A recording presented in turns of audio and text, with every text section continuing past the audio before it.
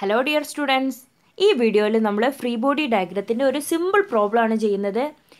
എത്ര simple problem ആണെന്നുണ്ടെങ്കിലും നമ്മൾ ഒരു സിമ്പിൾ പ്രോബ്ലം ചെയ്യുന്നത് കറക്റ്റ് ആയിട്ട് ശ്രദ്ധിച്ച് സ്വന്തമായിട്ട് ചെയ്യാൻ പഠിച്ചാൽ ഏത് ടഫുള്ള പ്രോബ്ലം നമുക്ക് ചെയ്യാൻ കഴിയും.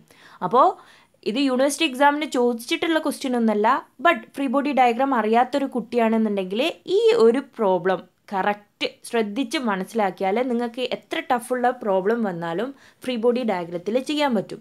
ഇതിന് ചെറിയ എന്തെങ്കിലും ഒരു ചെറിയ അഡ്വാൻസ്മെൻറ്റ് മാത്രമേ വലിയ പ്രോബ്ലത്തിൽ വരുള്ളൂ. അപ്പോൾ എല്ലാവരും ഈ വീഡിയോ ക്ലിയറായിട്ട് ശ്രദ്ധിച്ച് കേട്ടിട്ട് സ്വന്തമായിട്ട് ചെയ്ത് പഠിക്കുക. ഒരിക്കലും ഇത് കണ്ടു പഠിക്കുക, ബൈ ഹാർട്ട് ചെയ്ത് പഠിക്കുക ഒന്നും ചെയ്യരുത്. എപ്പോഴും നിങ്ങൾ എന്ത് ചെയ്യുക, സ്വന്തമായിട്ട് എഴുതി പഠിക്കുക, കാണാണ്ട് എഴുതി പഠിക്കുക. ഓക്കെ, നമ്മളുടെ ക്വസ്റ്റ്യൻ ഇതാണ്. A circular roller of radius 5 cm and weight 100 Newton rests on a smooth horizontal surface and it is held at position by an inclined bar AB of length 10 cm shown in figure.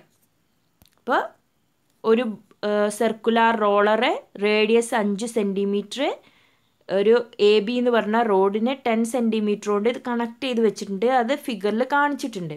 And also A horizontal force 200 newton is acting at point B. Find the force in the bar A B and vertical reaction at C. 200 newton എന്ന് പറഞ്ഞുകൊണ്ടുള്ള ഒരു horizontal force ബിയിലും act ചെയ്യുന്നുണ്ട്. അങ്ങനെയാണെന്നുണ്ടെങ്കിൽ tension at A ബിയും reaction at സിയുമാണ് നമ്മളോട് കണ്ടുപിടിക്കാൻ പറഞ്ഞത്.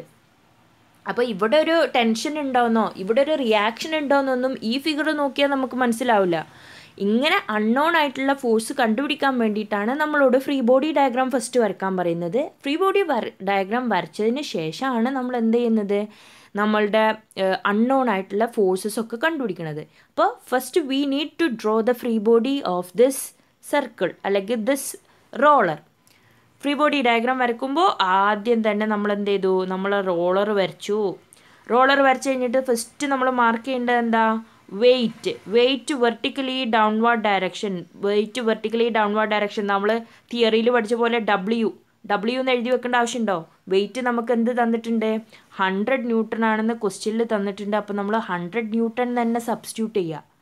അല്ലാതെ വെയിറ്റിന് W എന്ന് എഴുതേണ്ട ആവശ്യമില്ല. തന്നിരിക്കുന്ന വാല്യൂസ് എന്തൊക്കെയുണ്ടോ അതൊക്കെ നമ്മൾ എന്ത് ചെയ്യുക, അതിൽ ചെയ്യുക. ഇനി നമ്മൾ ഇതിലുള്ള ഫോഴ്സസ് മാർക്ക് ചെയ്യണം. 200 ന്യൂട്ടൺ എന്ന് പറഞ്ഞാണ്ട് ഡയറക്റ്റ് ഒരു ഫോഴ്സ് തന്നിട്ടുണ്ട്. ഇങ്ങനെ ഡയറക്റ്റ് ഏതൊക്കെ ഫോഴ്സ് തന്നിട്ടുണ്ടോ ആ ഫോഴ്സൊക്കെ അങ്ങനെ തന്നെ നമ്മൾ മാർക്ക് ചെയ്യണം. എടുത്ത് ഒഴിവാക്കരുത്. എത്രത്തോളം ഡയറക്റ്റ് ഫോഴ്സ് തന്നിട്ടുണ്ടോ ആ ഫോഴ്സൊക്കെ അങ്ങനെ തന്നെ മാർക്ക് ചെയ്യുക. പിന്നെ നമ്മൾ എന്ത് ചെയ്യുക, ഈ റോളറിനെ സപ്പോർട്ട് ചെയ്തിട്ടുള്ള സപ്പോർട്ട്സുകളെല്ലാം റിമൂവ് ചെയ്യാൻ പോവുകയാണ്. ഫസ്റ്റ് ഞാൻ റിമൂവ് ചെയ്യുന്നത് എ ബി എന്ന് പറഞ്ഞ റോഡാണ്. എ ബി എന്ന് പറഞ്ഞ റോഡ് റിമൂവ് ചെയ്തു. ഈ ഒരു ഡയറക്ഷനിലാണ് എ ബി ഉള്ളത്. എ ബി എന്ന് പറഞ്ഞ റോഡ് റിമൂവ് ചെയ്യുമ്പോൾ അവിടെ ഉണ്ടാവുന്നത് ഒരു ടെൻഷനാണ്. നമ്മൾ പറഞ്ഞിരുന്നു വാള്, ഫ്ലോർ, ഹിഞ്ച് ഒന്നല്ലാതെ റോപ്പ്, റോഡ്, ചെയിന്, അങ്ങനെ കയറുകൾ, അങ്ങനെ ത്രെഡ്, അങ്ങനത്തെ എന്തെങ്കിലും സാധനങ്ങളാണെന്നുണ്ടെങ്കിൽ അവിടെ ഉണ്ടാവുന്നത് റിയാക്ഷൻ അല്ല, അവിടെ ഉണ്ടാവുന്നത് ടെൻഷനാണ്. ടെൻഷൻ അറ്റ് എ ബി എന്ന് പറഞ്ഞ ലൈനിലുള്ള ടെൻഷൻ. ഇനി നമ്മൾ റിമൂവ് ചെയ്യുന്നത് ഫ്ലോറാണ്. ഫ്ലോറിൽ കോണ്ടാക്ട് ചെയ്തിരിക്കുന്ന പോയിൻ്റാണ് എന്ത്, സി. ഈ ഫ്ലോർ റിമൂവ് ചെയ്യുമ്പോൾ ഈ സി എന്ന് പറഞ്ഞ പോയിന്റിൽ ഫ്ലോറിന് പെർപെൻഡിക്കുലറായിട്ട് എന്തുണ്ടാവും, ഒരു റിയാക്ഷൻ ഉണ്ടാവും. റിയാക്ഷൻ എന്ന് പറയുന്നത് ടുവാർഡ്സ് ദ ബോഡി ആയിരിക്കും. റിയാക്ഷൻ്റെ പേര് എന്ന് പറയുന്നത് ആർ സി ആയിരിക്കും. അപ്പം നമ്മളുടെ ആർ സി, നമ്മൾ ഈ ആർ സിനെ ഇവിടെ തന്നെ മാർക്ക് ചെയ്ത 100ഉം ആർ സിയും കൂടി confusion ആവുന്നതുകൊണ്ട് according to principle of transmissibility, അതറിയാത്തവർ theory പഠിക്കുക. ഫസ്റ്റ് മൊഡ്യൂളിലുള്ള ഒരു തിയറിയാണ് പ്രിൻസിപ്പിൾ ഓഫ് ട്രാൻസ്മിസിബിലിറ്റി. 2 പ്രാവശ്യം യൂണിവേഴ്സിറ്റി എക്സാമിന് തിയറി ക്വസ്റ്റ്യൻ ചോദിച്ചിട്ടുള്ള പോർഷനാണ് എന്ത്, principle of transmissibility. Principle of transmissibility പറയുന്നത് ഒന്നുമില്ല, സിമ്പിളാണ്. എന്താണ്, ട്രാൻസ്മിറ്റ് ചെയ്യാൻ പറ്റും. എന്തിനെ, ഫോഴ്സിനെ. എങ്ങോട്ടെങ്കിലുമൊക്കെ ട്രാൻസ്മിറ്റ് ചെയ്യാനല്ല. ഈ ഫോഴ്സ് പോകുന്ന ഒരു ലൈൻ ഉണ്ടാവുമല്ലോ, ഇതിപ്പോൾ ഇങ്ങനെ ഈ ഒരു ലൈനിൽ എവിടെ വേണമെങ്കിലും പോവാം അല്ലേ. ആ ഒരു ഫോഴ്സിനെ അതിൻ്റെ അതേ ലൈനിൽ എവിടേക്ക് വേണമെങ്കിലും നമുക്ക് ട്രാൻസ്മിറ്റ് ചെയ്യാം. അപ്പോൾ ആർ സി എന്ന് പറയുന്ന ഒരു ഇതിനെ ഇങ്ങനെ പോയി ഈ ഒരു അപ്വാർഡ് ഡയറക്ഷൻക്ക് മാറ്റി വരക്കുക ഇതിനെ വേണമെങ്കിൽ. അതാണ് പ്രിൻസിപ്പിൾ ഓഫ് ട്രാൻസ്മിസിബിലിറ്റി. അതുകൊണ്ട് according to principle of transmissibility ഞാൻ ഈ ആർ സീനെ എന്ത് ചെയ്തു, മുകളിലേക്ക് ട്രാൻസ്മിറ്റ് ചെയ്തു. Okay, hope you all understand. ഇപ്പോൾ നമ്മൾ ഫ്രീ ബോഡി ഡയഗ്രാം വരച്ചപ്പോൾ ഇതിൽ എത്ര ഫോഴ്സസ് ഉണ്ട്? 4 ഫോഴ്സസ് ഉണ്ട്.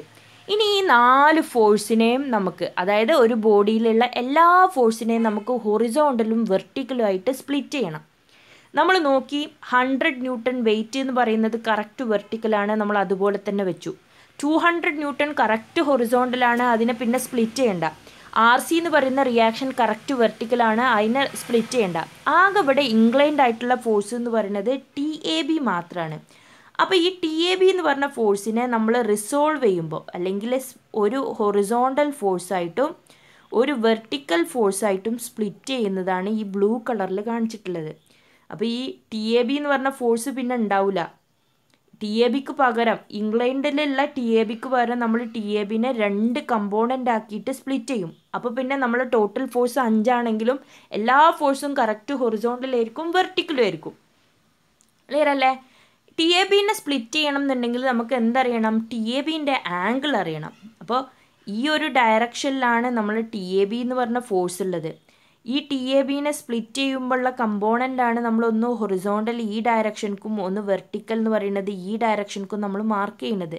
അപ്പോൾ സ്പ്ലിറ്റ് ചെയ്യുന്നത് TAB കോസ് തീറ്റയാണോ TAB സൈൻ തീറ്റയാണോ എന്നൊക്കെ അറിയണമെന്നുണ്ടെങ്കിൽ നമുക്ക് എന്തറിയണം? ആംഗിൾ അറിയണം. ഏതെങ്കിലും ഒരു ആംഗിൾ അറിഞ്ഞാൽ മതി. ഈ ആംഗിൾ കണ്ടുപിടിക്കാനുള്ള ഒരു ക്ലൂ ആയിട്ടാണ് നമുക്ക് അവരെന്ത് തന്നിട്ടുള്ളത്?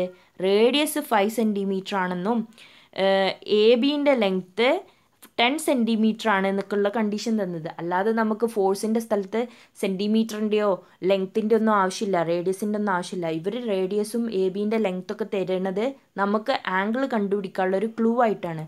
അപ്പോൾ കൺസിഡർ ട്രയാങ്കിൾ ABC എന്ന് പറഞ്ഞ ഈ ഒരു ട്രയാങ്കിൾ കൺസിഡർ ചെയ്യുമ്പോൾ ഈ ട്രയാങ്കിളിൻ്റെ വെർട്ടിക്കൽ സൈഡും ഹൈപ്പോട്ന്യൂസും നമുക്ക് കിട്ടി. അങ്ങനെയാണെങ്കിൽ ഈ ഇൻക്ലൂഡഡ് ആംഗിൾ, ഇവിടെയുള്ള ഈ തീറ്റ എന്ന് പറഞ്ഞ ആംഗിൾ നമുക്ക് കണ്ടുപിടിച്ചൂടെ?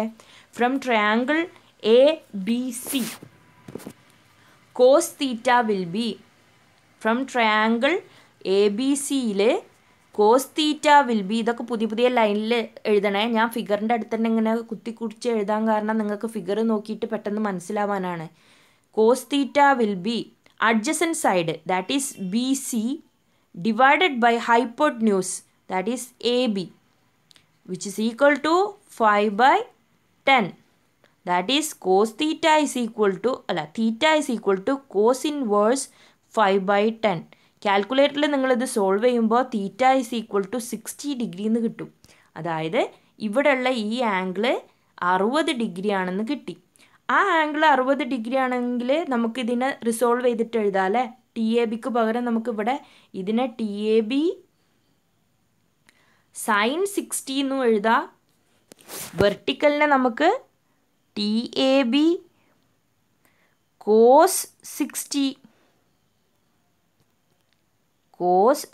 എന്നും എഴുതാം. ഓക്കെ, ഇപ്പോൾ TAB ഇല്ല കേട്ടോ. ഇനി TAB കഴിഞ്ഞു, TAB പോയി.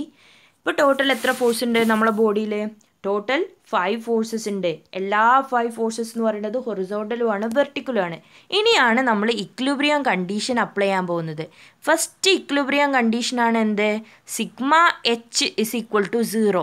ചില കേസിൽ നമ്മൾ സിഗ്മ FX എന്ന് വിളിക്കും, അതായത് force in the X direction, അല്ലെങ്കിൽ sigma H force in horizontal direction. എന്താണെങ്കിലും ഹൊറിസോണ്ടൽ ഡയറക്ഷനിലുള്ള ഫോഴ്സിൻ്റെ സമ്മ്.